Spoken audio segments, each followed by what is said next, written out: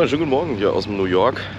Wir waren gestern auf jeden Fall fett feiern zur VeVe Kickoff Party. Ich werde hier einfach mal so ein paar Sachen reinschneiden. Ansonsten haben wir hier einen wunderschönen View, direkt auf New York. Und jetzt geht's zur neuen Comic-Con. Ich glaube, wir haben es jetzt gerade so 8:30 Uhr in etwa. Und werden auch natürlich unser Bestes versuchen, noch Fickpins und so weiter zu bekommen. Und ja, ich würde sagen, wir sehen uns dann auf der Comic-Con.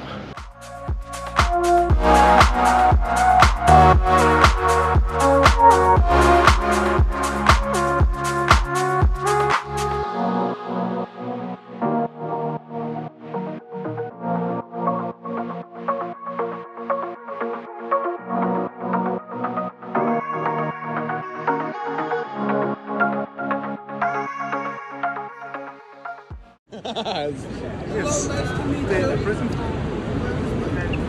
Thank you. Oh my God. Felix and VeVe and sponsored and our names. Okay, let's start. And Here. And the number. Oh, your Wenn number. 616. Oh.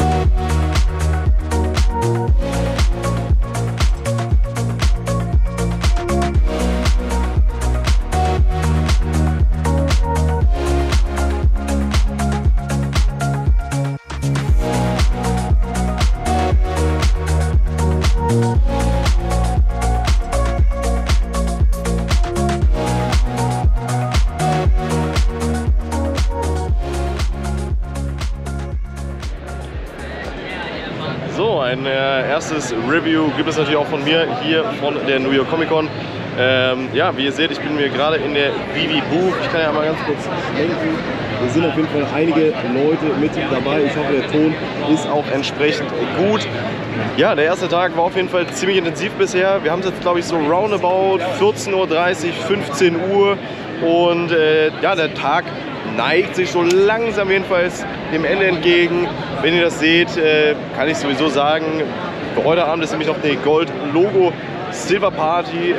Da werde ich natürlich auch dabei sein, da wird der Felix dabei sein, John, Knight Rider und natürlich alle anderen, die ein Gold-Logo haben. Wir haben heute auf jeden Fall Comics bekommen, wir haben die Pins bekommen. Leider gab es tatsächlich eine Limitierung und später bei den Pins von KFC, beziehungsweise insgesamt.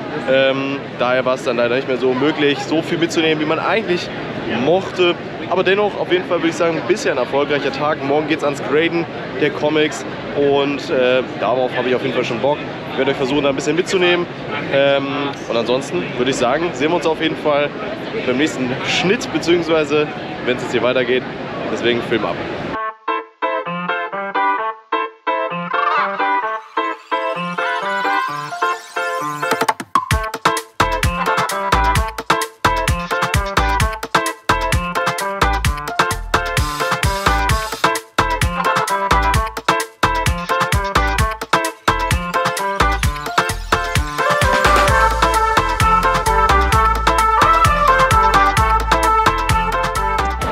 So, ein herzliches Willkommen hier. Ich bin hier gerade beim Addiction Stand, zusammen unter anderem jetzt hier gerade mit David Quinn. Er ist unter anderem Creator und auch Writer von Addiction Comics und wir werden jetzt hier einfach mal ein kurzes ja, Interview führen, beziehungsweise wir werden auch noch mit Andres Labrada und auch mit Vincent Zasalo sprechen und euch in kurzen Minuten einfach mal einen kurzen Einblick geben, was ist gerade der Stand bei den Addiction Comics und was könnte uns auch auf jeden Fall in den nächsten Wochen, vielleicht auch Jahren in Richtung Addiction erwarten. Deswegen auf jeden Fall jetzt viel Spaß. So David, who are you and what role did you play in creating the comic?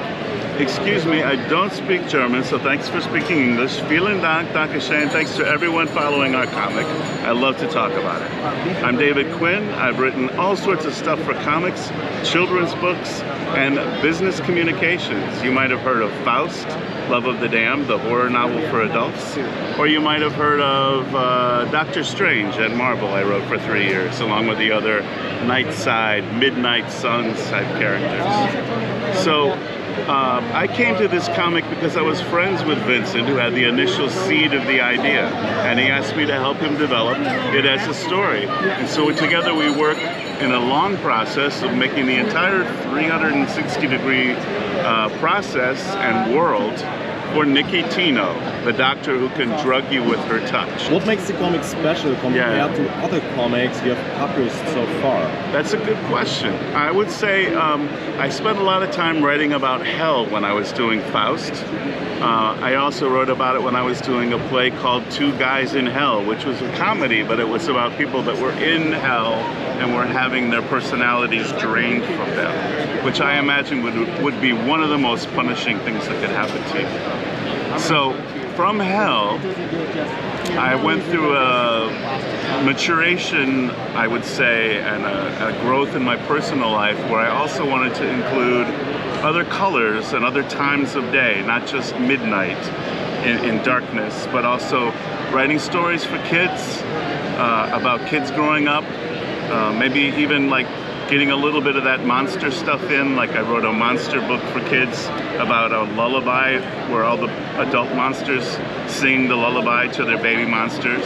It's called Go to Sleep Little Creep. And I found that I was wanting to do a book that wasn't so much about hell, but about health and well-being and hope. And so, you know, this addiction is a huge problem in the world. But anytime that anyone can stand up against it and pull themselves out of it, that gives me great hope for humanity. So we want to show that in a way that's, you know, comic book drama mode. You know, make it, you know, a little bit exaggerated, a little bit crazy, some superpowers, some wild villains, some crime cartels that are fierce, you know, but, you know, still get to the heart of that hope that I was talking about. Thank you so much to you, David. It was a pleasure for me. If you want to buy the Addiction comic, you can buy it on VeVe, exclusive, and also on the shop, right? On the Addiction shop. And comic shops worldwide in November have issue 3, and you can still reorder 1 and 2. We printed enough. Awesome. I think this is very, very good. And with here another awesome comic. I think it's a metal plate, and looks pretty good in my opinion. One of the best things that I can have here on a stand. And yeah, I'm very excited to be here, and yeah, hope I see you guys next year again.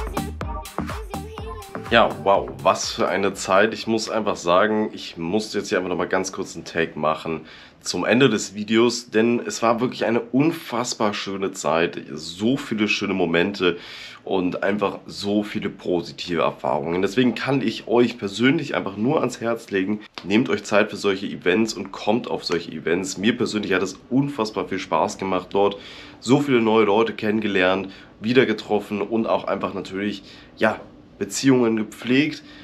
Das muss man einfach sagen, war einfach mega gut. Und deswegen würde ich mich auf jeden Fall freuen, vielleicht auch im nächsten Jahr den ein oder anderen neuen von euch dort zu sehen. Mich persönlich würde es auf jeden Fall riesig freuen. Lasst es mich gerne unten in den Kommentaren wissen. Und jetzt wünsche ich euch auf jeden Fall da draußen noch einen wunderschönen Morgen, Mittag oder Abend und bis dann, euer Captain. Ciao, ciao.